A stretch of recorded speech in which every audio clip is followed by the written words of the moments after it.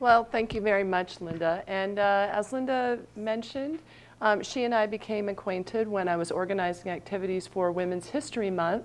And there was a panel discussion that Linda facilitated for us. And Darleane was one of several women that were highlighted from the earlier days of the lab's 70-year history as part of the lab's 70th anniversary celebrations. Darleane, to me, is an incredibly inspirational character. I start on this first slide with just a couple of photographs, a very early photograph, and then this photograph from 2000. Darleane's career in radiochemistry spans 65 years, and so I think it's absolutely appropriate that this talk should take place on the anniversary of the Trinity event. As many of you know, Darleane had a very illustrious career at Los Alamos, but I'm going to also take some time to highlight some of her other activities, and as there's time to do so, I'll toss in some personal recollections. And I particularly invite those of you in the audience, as stories come up, and maybe toward the end of the talk, if you'd like to share stories of your own, I'm sure that we'd all love to hear them. So Darleane, for me, is remarkable for her technical accomplishments, but also because of her can-do attitude. And in the talk today, I'm going to talk about technical achievements, and I'm going to speak about her leadership and service. I'll only have time just to touch on a few things, and so with this much time, covering 65 years is kind of a challenge. But one of the take-home messages I'd like to leave us with is the spheres of influence. For somebody with Darleane's vision and drive, she really influenced a lot of people from a lot of different fields. Myself in particular, I'm what's called a transuranic researcher. I do inorganic chemistry on things that just so happen to be radioactive.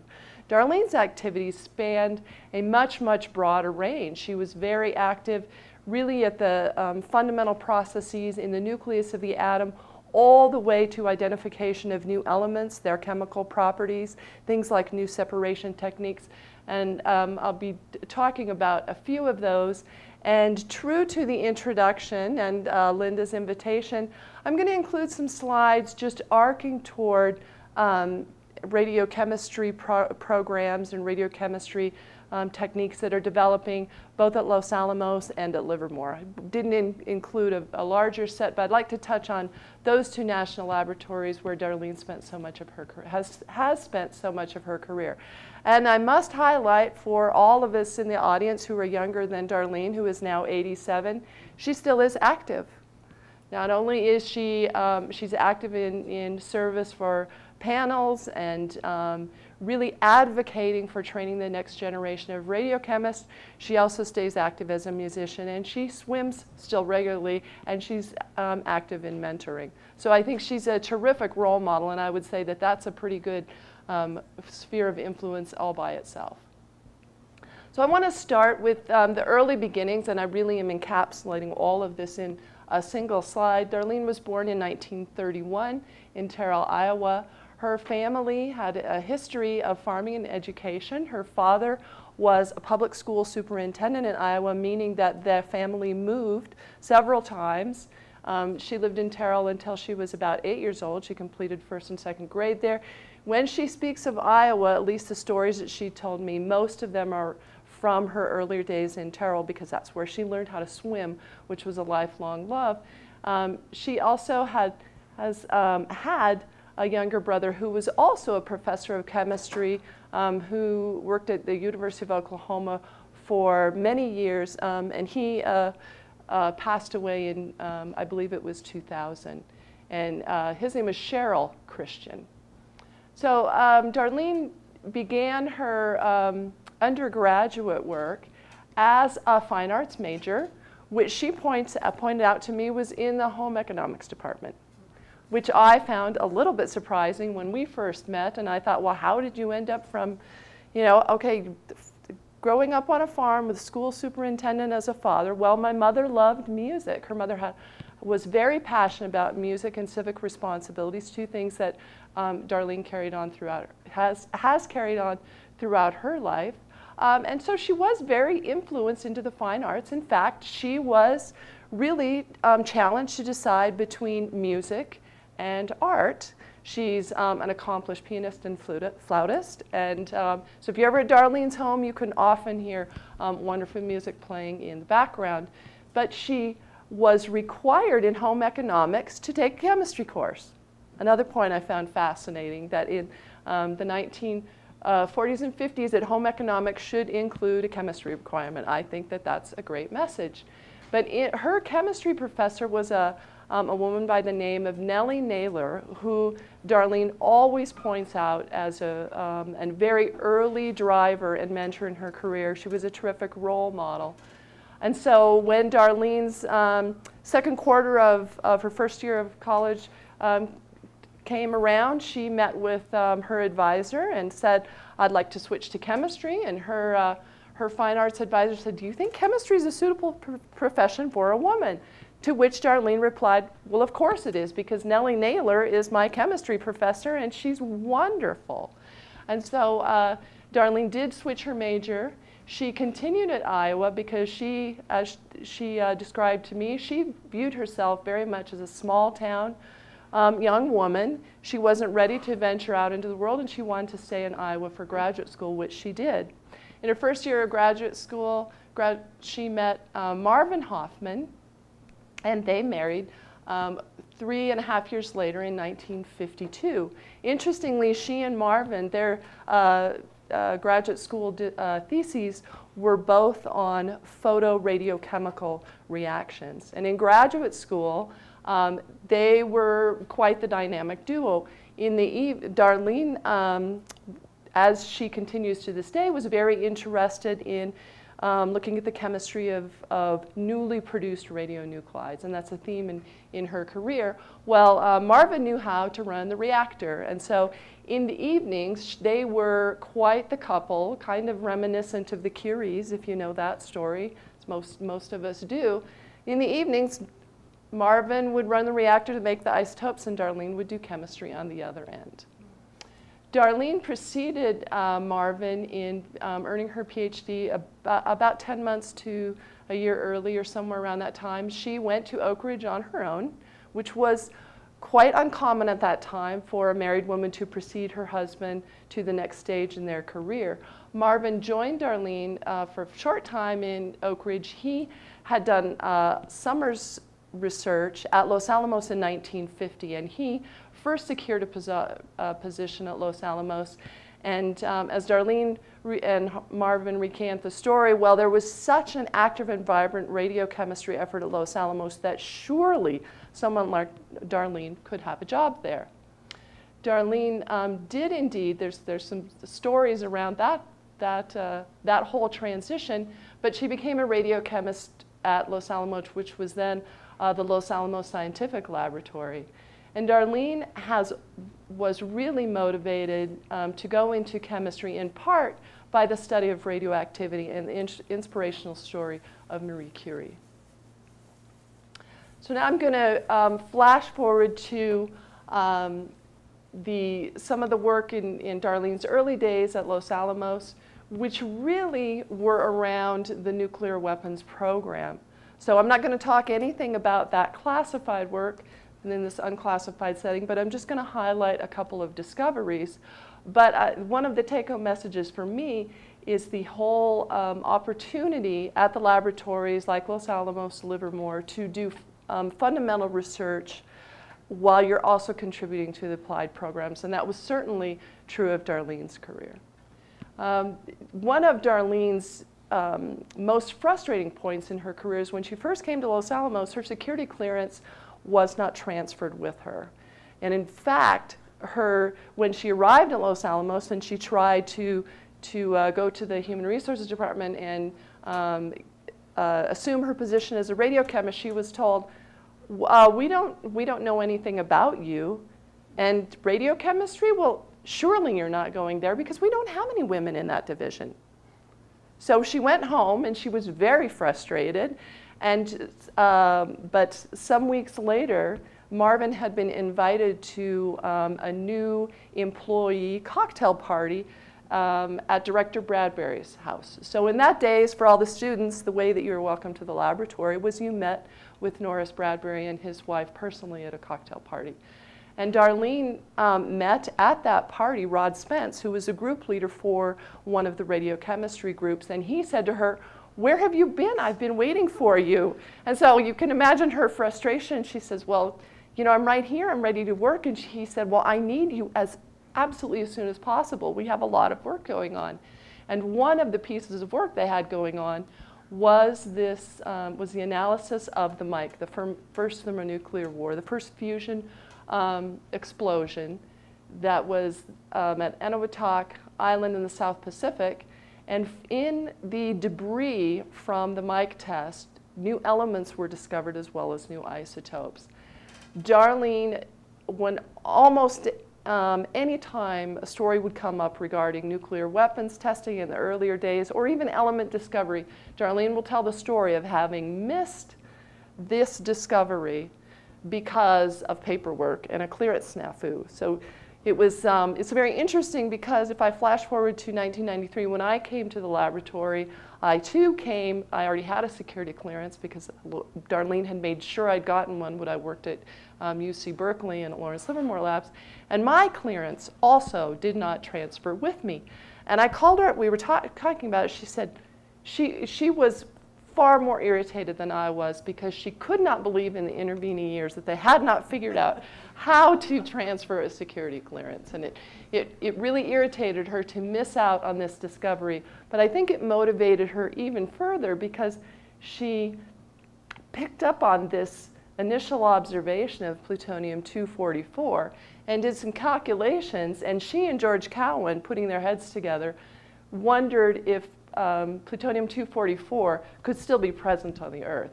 And here's a photograph of Darleane and Francine Lawrence, her co-worker, who those two together actually worked on this problem and published a paper together. So the search for plutonium in nature, so this was sort of their calculations that there ought to be enough plutonium for them to observe. Well, and this is a story that sort of parallels Marie Curie's separation and characterization of radium for her second Nobel Prize in chemistry. This kind of separation of an element from ore and then characterization of it. In this case, Darleane was looking for plutonium-244 because of the thorium daughter product that they had seen from the Mike debris. And so in 1971, this paper was published in Nature, and it's one of the discoveries that Darleane is most well known for. She really had to reach out and form some strong collaborations in order to see this work through, which is another hallmark of her career. In fact, she relied on Molycorp that had a rare earth mine in California to actually get the right mineral of thorium to be able to isolate enough of the thorium decay products as well as to be able to track back and try and detect 20 million atoms of plutonium-244, which in 1971 was truly remarkable.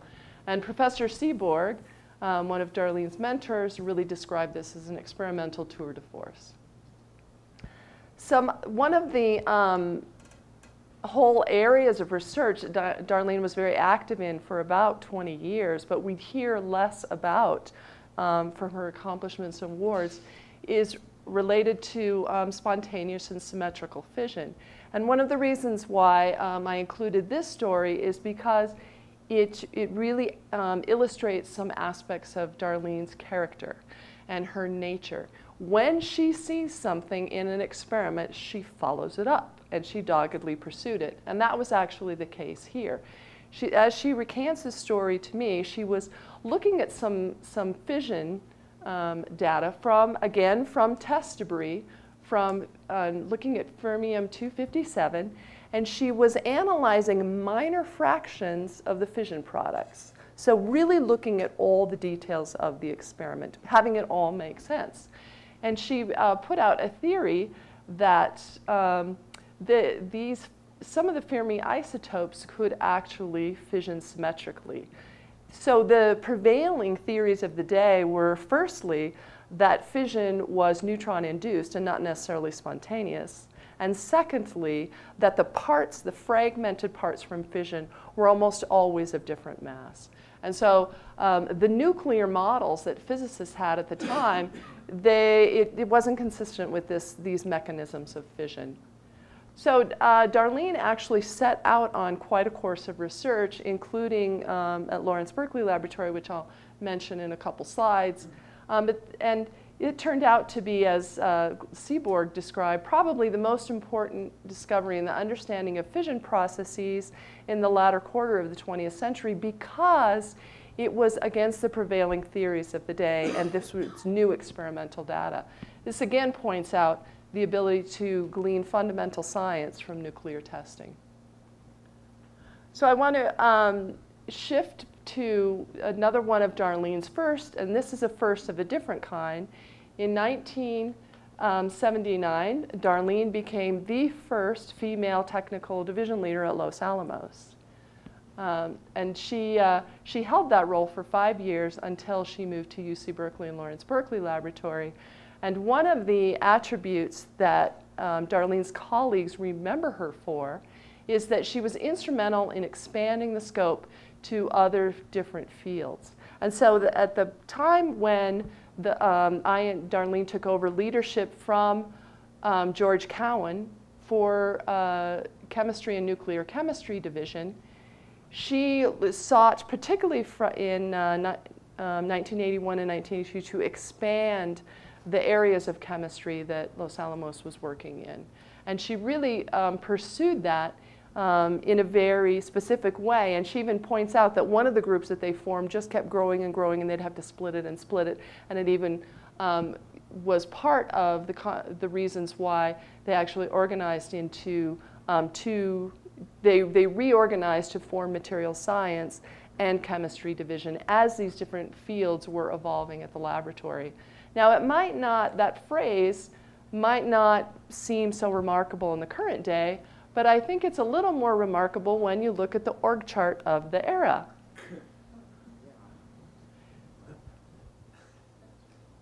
I thought this was really interesting, but here are two of the folks that were instrumental in Darlene's career, particularly George Cowan. And so Darleane succeeded George Cowan as a division leader for CNC, and then Dick Baker's organization, they merged CNC, CMB, but then they took parts of it and they reorganized to form Material Science Division and the Isotope and Nuclear Chemistry Division.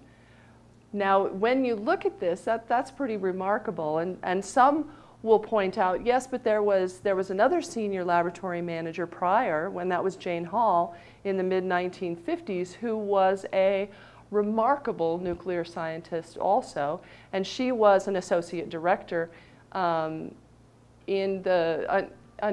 Norris Bradbury. And Jane Hall indeed was very remarkable. I find it an interesting coincidence that she also studied nuclear fission. So, but at that time, Darleane really was one of a kind.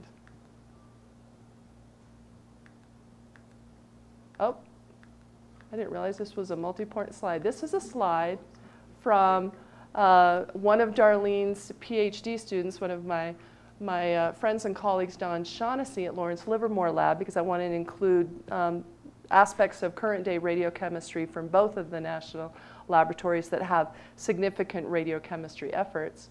And this is Don's slide to point out that after nuclear testing, so after the cessation of nuclear testing in the early 90s, radiochemistry shifted to other mission areas. And that's true at both of the laboratories, although with a little bit different application. And so this just gives you sort of a snapshot of the kinds of research that nuclear chemistry is instrumental to today. And I want to call out just a flavor of the chemistry that's going on in the radiochemistry groups at Los Alamos today. I only have time just to highlight a couple of things.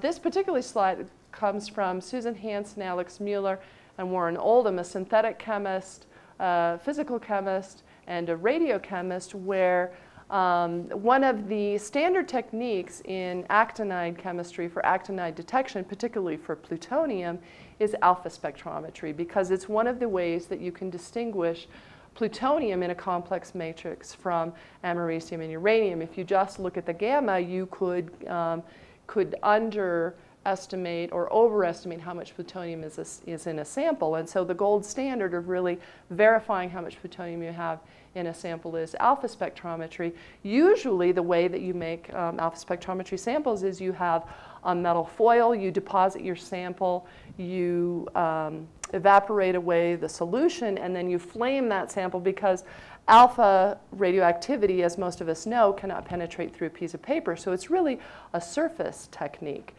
So what these clever folks have come up with a way to do is to form a thin film that has incorporated in it a Clowie ligand, which are kinds of chelate, clathrate types of ligands that grab onto the plutonium, but they have put it in the thin film so that they can then detect plutonium. So this does away with the kind of making of the foil and the sample flaming, et cetera, that it was usually done for plutonium analysis. It also has the advantage it's much more rapid. You put the solution on, you're able to measure the spectrum very quickly. Just to point out, I want to include this slide. I won't go into the details, but this is from Warren Oldham and his recent LDRD research, where they continue to look back to nuclear weapons debris and make new discoveries on radiochemistry, including that of the actinides, uranium, plutonium in particular. And then I want to make one other point on modern Los Alamos radiochemistry, that there are now a whole different sets of techniques to measure plutonium. When Darleane was doing her work with plutonium-244, she really had a much smaller array of analytical techniques to rely on. And if they needed something new, they had to create it themselves. Now we have whole instrument vendors, and we can use techniques such as ICP, inductively coupled plasma mass spectrometers, to analyze plutonium and neptunium isotopes. And the group at Los Alamos has come up with some nice new separation techniques to be able to use together with this instrumentation for more rapid and sensitive neptunium-plutonium analyses that doesn't necessarily require counting. So usually the conventional techniques are counting techniques. So now I want to shift to the next phase of Darlene's career, is when she became a full professor at Lawrence Berkeley Lab and a staff scientist at a full professor at the University of California, Berkeley, and a staff scientist at Lawrence Berkeley Laboratory.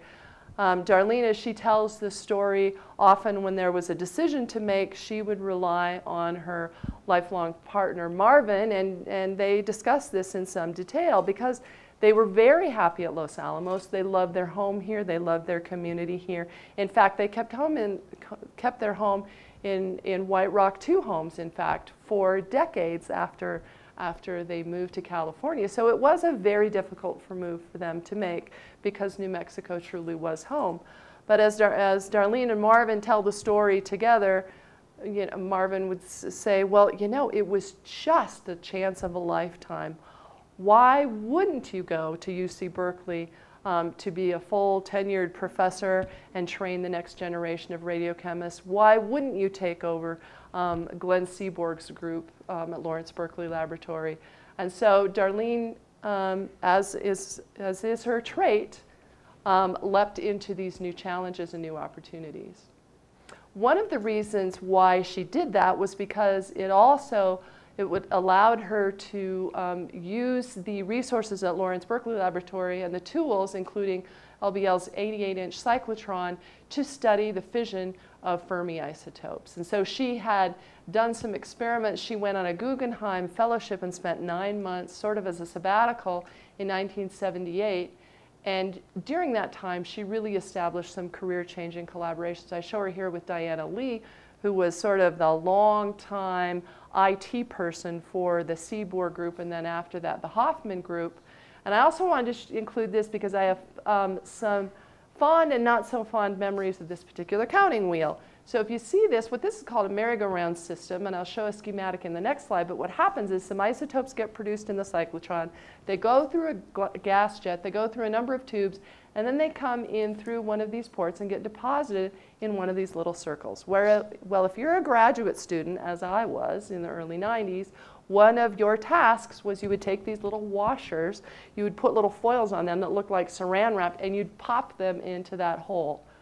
Thousands and thousands of them. So that was before the days of automated chemistry. Cyclotrons, when you got cyclotron time, we would work in the middle of the night. We would prepare all our, make all of our sample spectroscopy sample collection ourselves.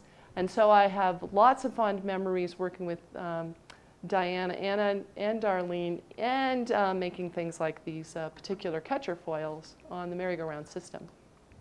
So here's just a little schematic. So one of the reasons that Darlene wanted to go to Lawrence Berkeley Laboratory was to do that atom-at-a-time chemistry, not just for fermium isotopes, but also to take over Seaborg's group that was interested in discovering new elements and isotopes. And so they indeed did that. So this is just a schematics that shows that from the cyclotron you produce these isotopes, they travel through, they get deposited on these wheels, and they count them, that wheel that I just showed you in the last slide. And so the areas of research that Darlene focused on at Lawrence Berkeley Lab were fission, electron capture delay fission, and then the production of these particular elements and isotopes. And I also wanted just to mention a story that Darlene had from her coming to the University of California, Berkeley. She actually was welcomed to the department by a large number of those who were interested in nuclear chemistry, because they saw that other capabilities around the globe were sort of catching up with Berkeley, and they really wanted to regain some of their preeminence in the field. And one of the things that she discovered when teaching is that their radiochemistry laboratory course had sort of gone into disarray. And so one of the things that she did her first year at UC Berkeley was she herself put together all kinds of new counting instruments. She even called back to Los Alamos and said, "Send me your last generation instruments because I need it to teach students." And I remember my first radiochemistry laboratory course, there was a TA, and then there was Darlene, who was the full professor and this very esteemed scientist. I was shocked when she would show up in lab almost every single week. I was even more shocked when I was, as a student, setting up my experiment, and she sort of nudged me aside to take over my measurement, and I said, "Wait a minute, I'm supposed." But that just tells you something about the enthusiasm that Darlene has for experimental science. And she said, "Well, let me just fiddle with it a little while." And so I have very fond memories of my radiochemistry laboratory being directly taught by one of the masters.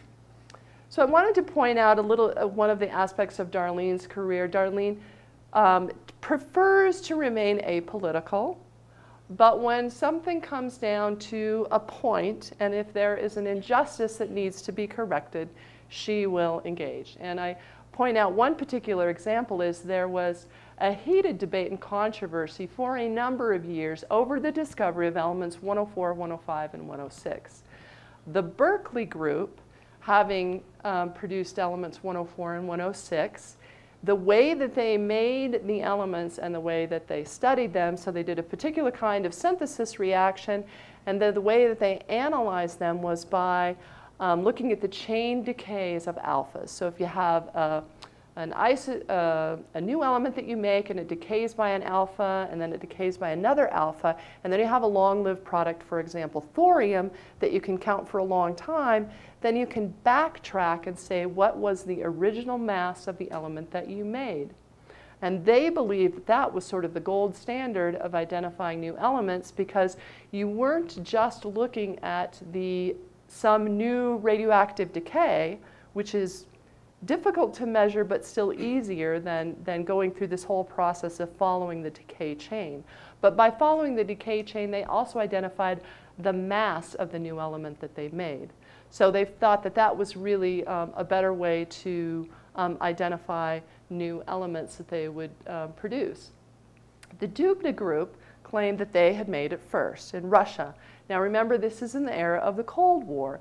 So this was one of those battles that occurs when you have in the era of these two superpowers pitched against each other in fields nuclear. There was high stakes at play here. in projecting dominance in this area of radiochemistry. So much to Darlene's frustration, these elements were not named the way that the Berkeley group had wanted them to be named. They wanted element 105 to be honium. Instead, it was called dubnium. But there was a silver lining, because at the same time, Lisa Meitner, who was another one of Darlene's role models, got her due and got an element in her name. But Darleane, for a number of years, was very active with IUPAC, the International Union for Pure and Applied Chemists, on naming.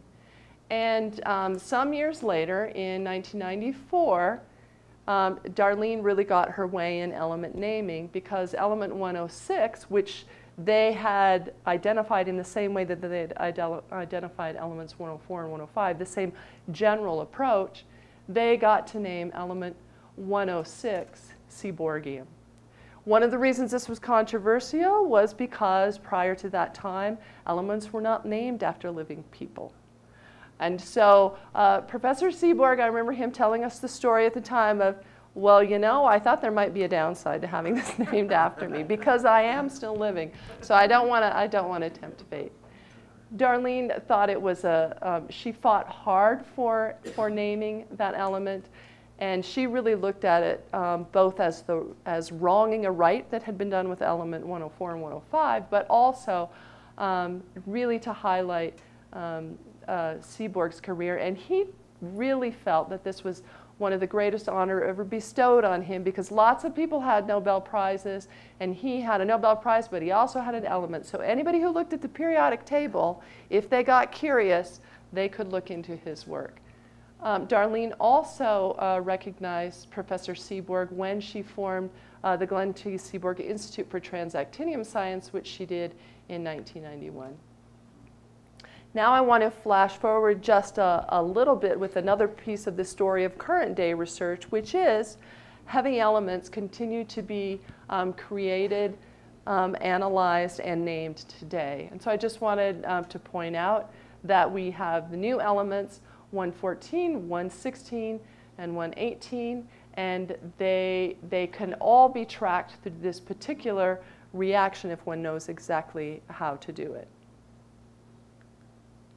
And I want to highlight one of the leaders in this field is one of Darlene's graduate students, Dawn Shaughnessy, who is at Lawrence Livermore Laboratory.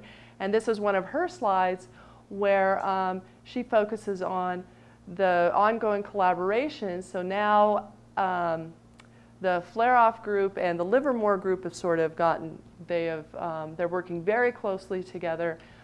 So the old controversies of the Cold War are now left behind, and they're co-developing techniques and discovering new elements. And just last year, element 116 was named Livermorium. This is also a slide from Dawn, but I think I could easily show a similar slide from Los Alamos. But these are her particular specific examples of atom-at-a-time chemistry. So remember I mentioned how in the time when I was a graduate student, you know, 1991, 1992, we were making all these things, and we would do separations by hand. Well, Dawn's graduate students don't have to do that. They are instead developing these automated atom-at-a-time systems. And so this is just a photograph of their gas-liquid transfer. Again, what they do is they sweep out a target with salts and gas. They dissolve that into a solution. They carry a solution into a separation scheme. Sometimes that separation can be very sophisticated with new ligands, and then they rapidly analyze them. It's always in nuclear chemistry, most like other fields of science, they like to come up with an acronym that you can say. So this is Sheila, and this is glitter. And these are for the rapid chemistry for very low volume separations, for very high sensitivity. If you're only making atoms, you can run an accelerator for example, one of the element 110 experiments that I worked on, we ran an accelerator time for about 40 days round the clock, and we believe from our statistics we may have made 10 atoms.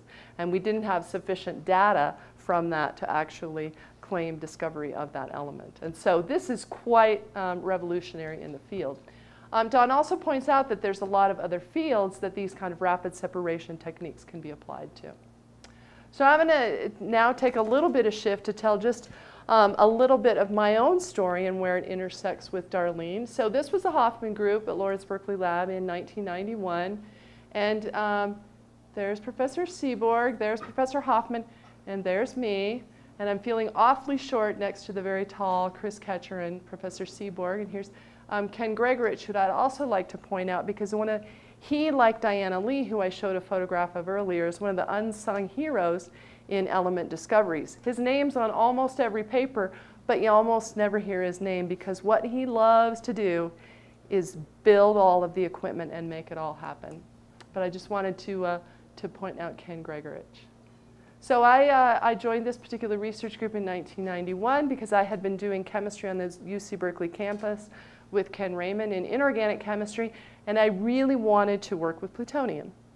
And so, so Ken had introduced me to Darleane, and Darleane said, well, absolutely, you know, come on over. And I'll just also point out that Professor Seaborg was really interested in the research that I did as a graduate student, because I did a lot of work with plutonium-5, which is a lesser-known oxidation state of plutonium. He was very curious about the chemistry of that oxidation state. This is a list of the Hoffman graduate students, so I'm somewhere in the middle here, 93. And one of the reasons I show this slide is because a whole bunch of us went to Livermore, but only one of us went to Los Alamos. And it's interesting because I didn't know about this particular trend in about 1992, 1993, when I was talking with Darleane about, you know, where I was going to go after I finished my graduate studies. And I'd done a lot of research working out at Lawrence Livermore Lab. And in fact, when I was a graduate student, I'd written a grant proposal to the Department of Energy Office of Science, and it had gotten funded. So I thought, well, this is great. I have a funded project. I could do this research at Lawrence Livermore Lab and make a great career for myself. And Darleane simply said, you know, I just don't think that that's what you should do. I really think that Los Alamos is a better place for you. And so she encouraged me to come out to Los Alamos. And so, long story short, I actually came and did a postdoc and have been at Los Alamos mostly ever since. And what I didn't realize at the time was that she had made a commitment to send graduate students to Los Alamos and have this career pipeline. And she hadn't really gotten any takers yet. And so she did quite a job. Long story short, I also think it was a very good choice for me, but I think she did have some ulterior motives. So what's some of the chemistry that we've been doing? I just want to highlight a couple of research results from our group. One of the things we worked on was separations along this same theme of separating out actinides from other things present.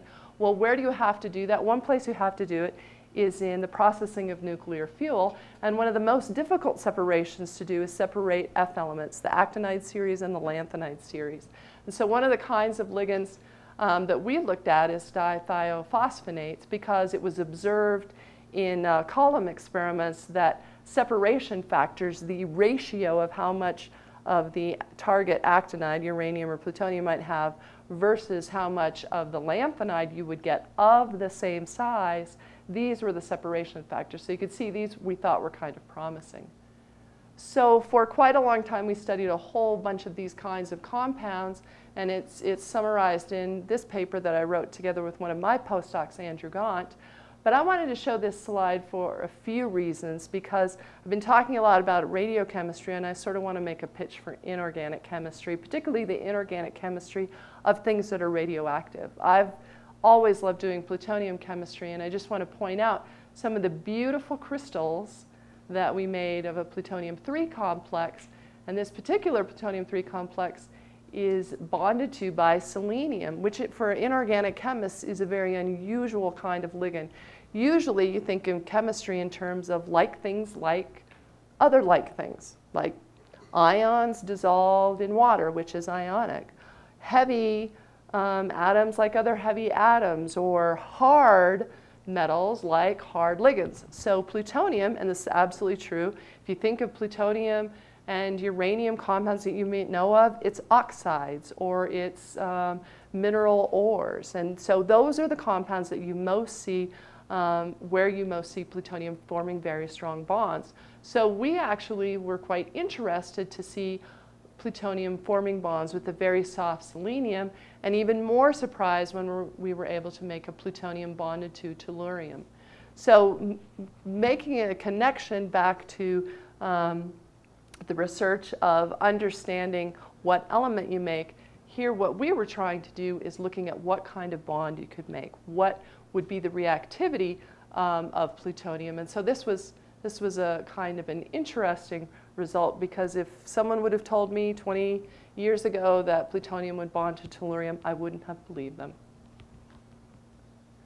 Another area that we looked at, and this is related to supporting the effort to isolate nuclear waste in geologic repositories, is determining stability constants, thermodynamic data that you could put in computer and modeling codes to predict the fate and transport of these radioactive elements. So be those radioactive elements that are already in the environment from past practices, or be they elements that you would like to isolate, for example, at the WIP site.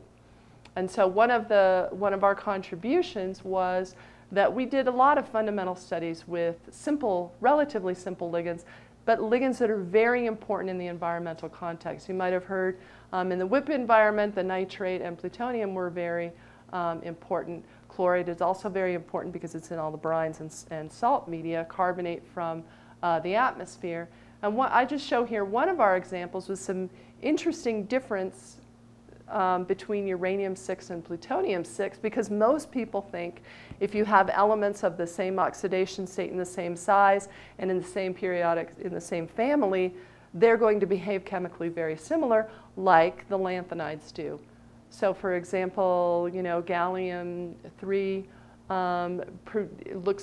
behaves very similar to neodymium-3. This is a case where uranium-6, not only did it behave very differently in a hydroxide media, but it formed different species. And so we studied these stability constants, and these are a handful of thousands of numbers that go into computer codes to model and predict the fate of actinides, for example, for certifying nuclear waste repositories. Another area that we spent some time researching was the interaction of radionuclides with environmental bacteria. And this was for a couple of reasons. One reason was to look if specific kinds of mechanisms of environmental bacteria interacting with metals could be used to bioremediate those metals. The other reason is, again, for nuclear waste isolation. If you want to understand how these elements might behave with components in the environmental media, you certainly have to include the bacteria, the microorganisms. And so we studied actually all of these different kinds of microbial bacterial processes with plutonium, and I just want to highlight one of them, which is the internalization and the uptake of plutonium by bacteria, because I think it's really particularly interesting because it's against what we would predict.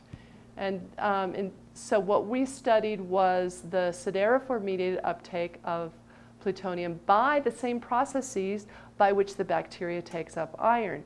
Now this is in part surprising because I already mentioned that plutonium, you might think plutonium-4 would act like uranium-4, but you don't necessarily think that plutonium-4 would act like iron-3.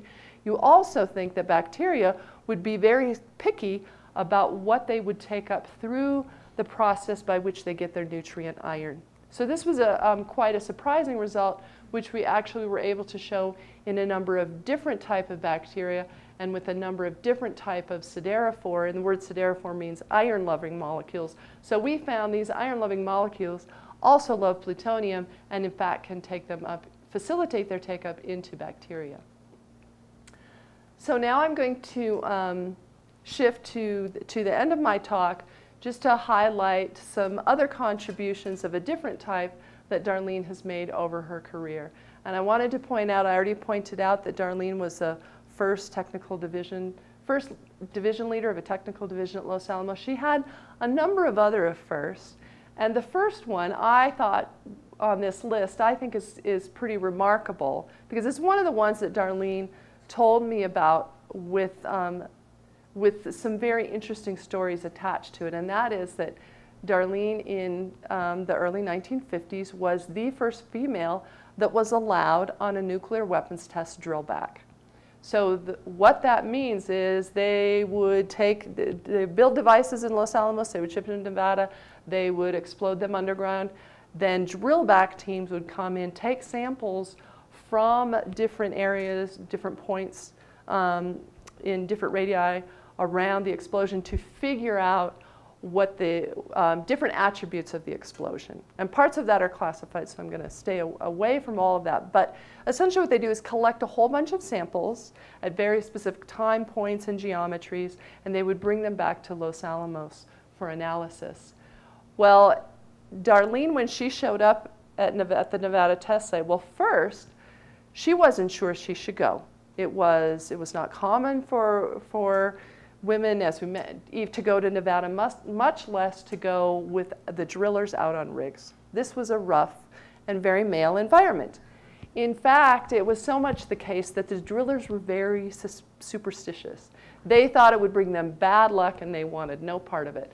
So this is where Marvin really had to help out and step in and say, because she'd say, well, maybe I just shouldn't do this. And he said, well, of course you should. There's no reason why you shouldn't. And I think it was really remarkable that she had that kind of support. She was also, whenever it came up, as it sometimes does today, when different people at the laboratory want to go to the same conference, the laboratory will ask, well, do all of you need to go? And Marvin and Darleane are both very much enjoy telling the stories of a couple of times when they were both supposed to go to conferences, and the approval would come through that Marvin was going to go to the conference and Darleane wasn't.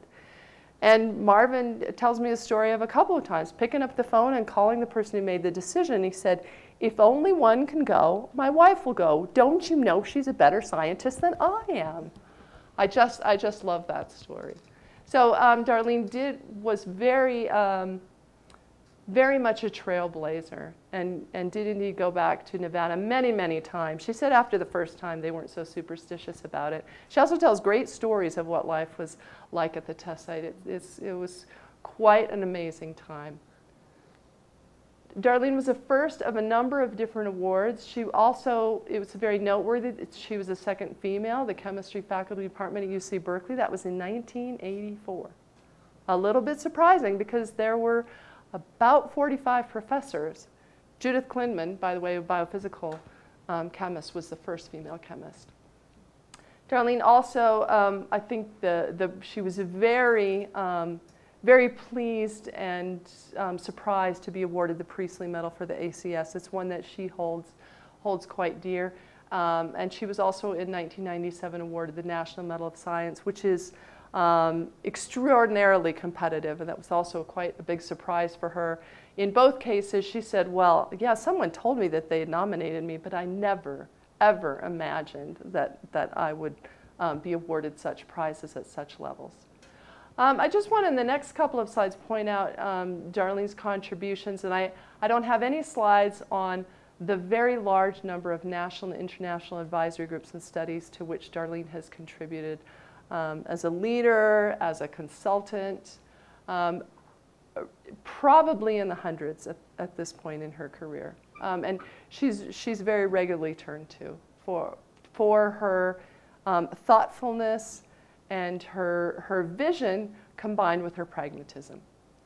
I do want to say something about the Seaborg Institutes, and Darleane has also been quite an advocate for nuclear forensics programs. So now making the arc to present day. And on this slide I show a picture of Annie Kirsting, one of our colleagues. She also is quite a close friend of Darlene's. They actually met because they live in the same neighborhood in the Oakland Hills above Berkeley. And before she became director of the Seaborg Institute at Livermore Labs, Annie started meeting with Darleane as a mentor, and they would meet after Darleane would go for her morning swim on Friday morning. She would come and Annie would come to her house and they would have tea or coffee together. And I'm happy to report that they still meet almost every week after Darlene's swim to have tea and coffee and to discuss Annie's leadership of the Seaborg Institute at Livermore. So I was, in 1991, I was the first student of the first Seaborg Institute that was formed. And then when I did a short postdoc at Lawrence Livermore Lab, I was the first postdoc of that institute. And then when I came to Los Alamos, I was one of the committee members that selected Dave Clark for the Seaborg Institute leader here when it formed in 1994. The three current directors are Albert Migliori at Los Alamos, David Hsu at Lawrence Berkeley Lab, and Annie Livermore. And I just wanted to point out that this was really the vision of Darleane and a couple of her colleagues at Lawrence Livermore Lab, that as they were watching radiochemistry, numbers of PhDs, they were seeing them dropping, and they were certain that it would not fulfill the national needs. And so, being Darleane, she did something about it, and she really went to Washington. She found funding for it. She worked with her colleagues across the National Lab Complex to establish these three institutes. And I just wanted to point out some statistics from the institute that Annie's leading from 2012, that indeed they are making a difference because they are producing and generating a pipeline for world-class talent for the national laboratories. This is another slide from Annie, but this is another multi-institutional effort. This is another one that Darleane was instrumental in supporting. It was also strongly supported by Kim Badil at Lawrence Livermore Lab and Carol Burns here at Los Alamos. And that is the DNDO, the Domestic Nuclear Detection Office, because people like Darleane in her advisory committee's work would say, we have this need for nuclear forensics. We have the threats of dirty bombs. We have these other threats. We need the capabilities, some of which need to be modified from the long legacy that we have from nuclear test diagnostics. But we need to have new detection techniques and new capability, and we have to have a newly trained workforce to meet this need for nuclear forensics. And so this is one of Annie's slides showing some of the statistics and the numbers. They have, for example, they figure it takes about 8 years to go from student to full-time staff. And as of 2012, they've hired 7 full-time staff. That came in their door from this nuclear forensics student program. So with that, I'd like to make some acknowledgments. I had help from a lot of colleagues getting all of these photographs and putting these accomplishments together. I'd like to thank Alan Carr. I'd like to acknowledge the archivists from the different national laboratories who brought together these photos. Some of my colleagues at Los Alamos, Kim Thomas and Dave Hobart, for sharing their stories. I've mentioned Don Shaughnessy's research, one of my fellow graduate students in the Hoffman group, and these current day radiochemists at Los Alamos. And most of all, of course, I would like to acknowledge Darleane. She was a terrific PhD advisor and has continued to be a wonderful role model and mentor. And I wanted just to tell a couple stories associated with this, because this photograph in the upper left is sort of a different side of Darleane that doesn't get mentioned as much as I think it might. Going through, looking at the Lale archives, we came across this photograph, which I had never seen before. All these other photographs I'd seen before. And so last year, I was with Darleane and I asked her about this photograph. I said, I've never seen it, and you look so glamorous, Darleane. That was, I mean, and look at that photograph. It's just remarkable. And she said, oh, I was always trying to imitate movie stars and Hollywood stars. And I said, really? Is that? And she said, well, yeah, look at that hairstyle. Don't you think that's Lauren Bacall?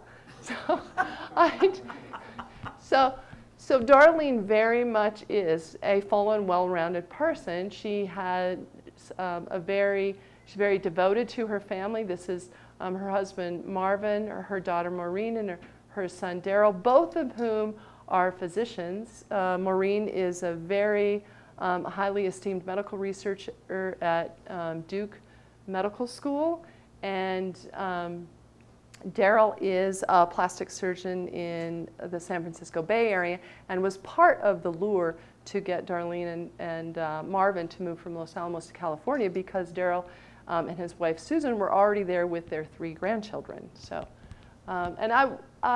this is just a photograph of my family, because there are a number of different times, both through my career and through my personal life, where I would call and ask Darlene questions. For example, when I was pregnant for the first time, how do I be a working mom? And she, you know, she just sort of laughed and she said, well, you just do it and you outsource. Darlene was, you know, Sheryl Sandberg's book, Leaning In. Darlene was leaning in way ahead of her time. And so she described to me, well, you have somebody else, make sure that the dinner's there, you get help from, for daycare, and you can't do it all. And she was very firm about that, as was Darlene, or as was Marvin. And Marvin, you know, I remember going out to dinner with them and Marvin saying, well, you know, but it might be different today, Darlene. Maybe she can't find a full-time housekeeper and someone who will take care of her children. And Darlene, then they right in front of me, they just had this discussion of how it's absolutely, it must happen for working women to be able to have fulfilling careers as well as a full family life, most importantly, should they choose to do so. And that was one of the decisions that was very important in Darlene's life when she decided to change from fine arts to chemistry, as she asked herself that question, because at that time, before World War II, if you were pregnant and you were a teacher, which a lot of the people in her family were teachers, if you got pregnant, you lost your job. And it wasn't a choice, it was you did. And as Darlene put it, well, fortunately, the genie came out of the bottle and never got put back in. So she found that her life as a working mom was much more acceptable over time. And when my husband and I had the opportunity to do a change of station in Washington, D.C., I asked her about, well, do you really take your family across country and take another job for a year? I mean, is this really fair to all of them? And she said, well, I took my whole family to Norway when my kids were that age, and it was really good for them. And so she really has given me tremendous advice over the years and has been a wonderful role model. And so in closing, I just want to end where I started, which is spheres of influence. And so I have pointed out some of the technical aspects of Darlene's career where she has really influenced nuclear and radiochemists for generations and transuranic researchers, also working women, particularly women and women in science. But she's really a terrific role model for all of us in that the sort of the phrase of just do it. Because she was an intrepid researcher, and she didn't feel like she was really that much of a trailblazer all the time, that she has continued to blaze new trails. So thank you for giving me this opportunity, Linda, and I would just love if anybody would like to share other stories of Darlene. Mary, thank you.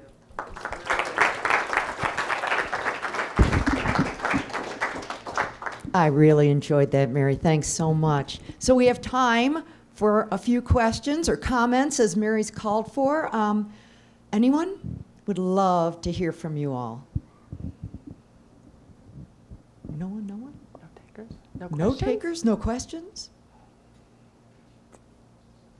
Any radiochemists?